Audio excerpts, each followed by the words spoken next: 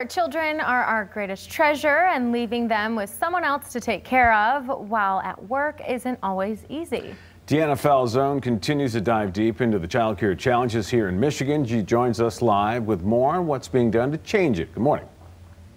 Good morning to the both of you. Sometimes the hardest thing for a working parent is running into childcare challenges. In fact, that's why I'm home today. And it's a reality a lot of families have had to face, especially over this past year. Recent studies show that 44% of Michigan families are living in what's called a childcare desert. So we dug into the numbers and talked with those in the trenches to find out what's happening and what really needs to be done to fix this. It's such a hard thing being like a working mom because there's that mom guilt that we carry of being away from our babies for so long. It's a feeling so many working parents can relate to. You constantly have like that conversation with yourself. Do I just stay home and bite that bullet and like tighten down our budget a little bit more so that I can stay home? Where is that balance at? Like, am I making enough to cover our daycare expenses? It's just one of the many questions families are left weighing when it comes to childcare. It's difficult because you want the best for your kid. You want them at a place that they're going to thrive and they're going to be pushed to be better and be ready for school. There's so much to look at when you're looking at what kind of center or daycare provider situation you want for your kids. When I first opened as a licensed daycare, I had the intention of just watching 6 kids at first. Melissa runs Ryber Family Daycare, where Courtney Bainbridge actually sends her kids. She says she feels lucky she found a place she loves so much. I went over 6 kids within 4 months, and that's when I realized that childcare is a big need. And it is hard to find. I learned a lot real quick and had to, bring in staff, and I was full by, I think, month 4, and I've been on a waiting list ever since. It's a reality families are feeling across the state. In January of 2020, there were 4,534 daycare centers. In 2021, they are operating with about 50 fewer. As for family home daycares, in 2020, there were 2,407. A year later, 2,175. That's about 230 that closed their doors over the past year. The state has very high expectations. There's a lot of rules and regulations that we have to follow. They're there for a reason. I don't disagree with them, but it does add to the stresses. We work at minimum 50 to 55 hours a week, and that's just from open to close. That doesn't include the grocery shopping, the prepping, and everything else that comes along with it. So a lot of providers are exhausted. It's a twofold problem, a shortage of options for families on top of an increase in cost as the pandemic has led to a rise in prices. We told you earlier this year, reports show childcare costs have increased by 61% in Michigan over the past year, and households are allocating about 16% of their income towards childcare. It's costing a lot more for these facilities to get up to standards that people now want out of these facilities, whether it's just cleanliness or whether it's keeping up with government regulations or just the demands of parents who are scared and want their kids to be as safe as they possibly can. Melissa says from food to toys, high chairs, curriculum, costs add up fast. The kids wear my house out, and then just paying employees too.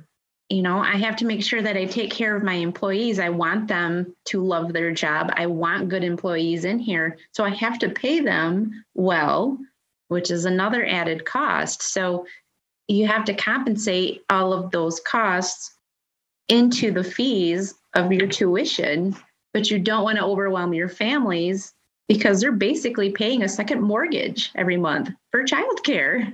It's so expensive. The state are offering a variety of different ways to help childcare providers stay open. Right now, the state of Michigan, it's called Think Babies Michigan.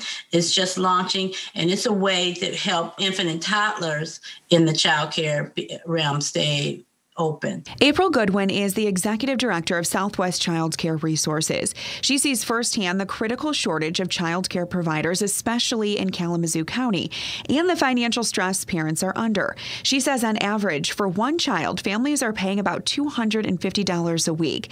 That averages out to about $1,000 a month. And with a pandemic, that has only made things more challenging. It's something the lieutenant governor recognizes. Some of the parents have been just stretched so thin, right? And having to be creative and figure out how to serve their kids while they're home. It's one of the reasons the Edison Early Childhood Education Career Pathway was started, a partnership between the Kalamazoo Literacy Council, Southwest Child Care Resources, and YWCA Kalamazoo to help connect people wanting to pursue a career in early childhood education. One major part is a full-time paid 8-month apprenticeship that will result in a Child Care Development Associate credential. It allows our providers to become teachers, child care directors, and then the apprenticeship portion onto it, just like a journeyman, gives them more hours, more experience, so that they can run more high-quality programs because they've got more training going on. We are trying to work at building child care providers along with getting a job, but also letting those who want to become entrepreneurs, that you could be able to start your own child care. Just like Melissa, she is a 3-star rated daycare through Great Start to Quality. And that led me into joining an apprenticeship through Child Care Resources to earn my CDA. And then I got involved with the Teach Scholarship, and I'm now enrolled at Kellogg Community College, earning my associate's degree. I do appreciate those child care workers because they go through a lot. There's so much going on with those kids at that age that they're constantly having to change and meet those needs. And it's comforting as a working mom to know that my girls are there and they're being taken care of like family.